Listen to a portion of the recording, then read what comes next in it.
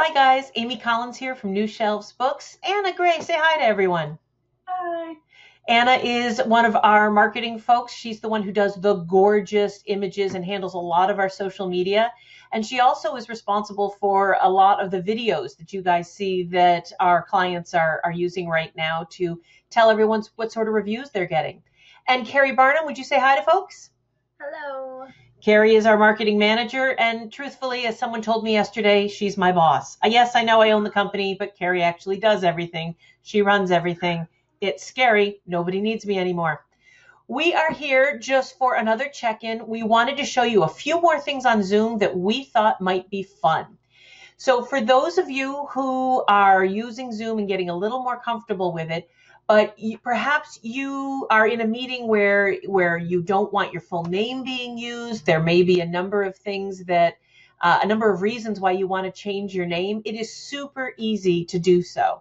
All you have to do to change your name is you just click on the participants button, go up to me. You can only do this for yourself, and hit rename. And so then I want to change my name to Amy, Queen of All, because I have a, uh, complex. There you go. You hit OK. There it is. My name is now Amy, Queen of All. And when I stop my video, you will see my full name there. Now, let's say that halfway during the meeting, I realize, well, that's silly and embarrassing, and I shouldn't do that. You just go back to clicking on the participants button. You hit rename. Again, you can only rename yourself. So let me go back to Amy Collins. Let me spell my own name right. I hate typing in public. Public typing is awful.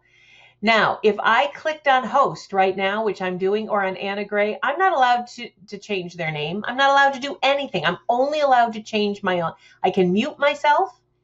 Hello, hello, hello, hello.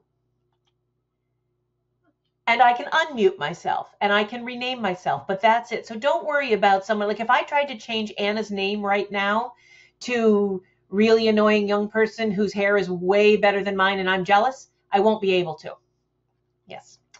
All right. Another thing that we wanted to show you guys real quick, which is kind of fun, is a virtual background. If you take your mouse and go down to the little arrow, the little clip right here, and choose a virtual background, it's the bottom line, you can actually choose, look at that.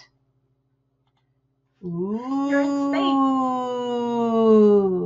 Or you can actually upload a picture. You click this button that says add an image and then choose a picture from your computer. I chose this picture. This is one of my favorites. Make sure the picture you choose is royalty free. Don't, be careful. You don't want to choose a picture that you can actually get in trouble for using. So go to a royalty free site like Pixabay, one of those, or make sure it's a photo you took yourself. So there you go. So I'm going to stop doing this virtual background now because it's a little silly for business. But yes? Oh, sorry, I want to jump in and remind you that if you have a lot of windows like I have in the background, it does not work well. Carrie, why don't you try one? Let's take a look. Yeah. Okay. So I've got one here.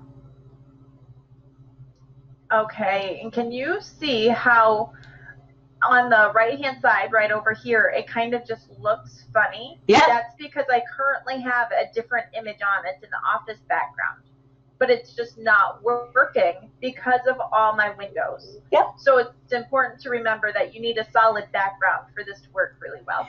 And Anna, you wear glasses. So would you give it a try so people can see what happens if you're wearing glasses? Yeah, you want to be careful with the glasses layer because it'll cut half your face. All right. Yeah. So there's a little tidbit about using a virtual background. There's information on how to change your name. We will see you Friday on Free Advice Friday. We look forward to hearing from you at questions@amysadvice.com. amysadvice.com takes you right to Free Advice Friday. And questions@amysadvice.com will get answered this Friday at 10 a.m. because every Friday at 10 a.m. Eastern, we are online for 1 hour answering your questions.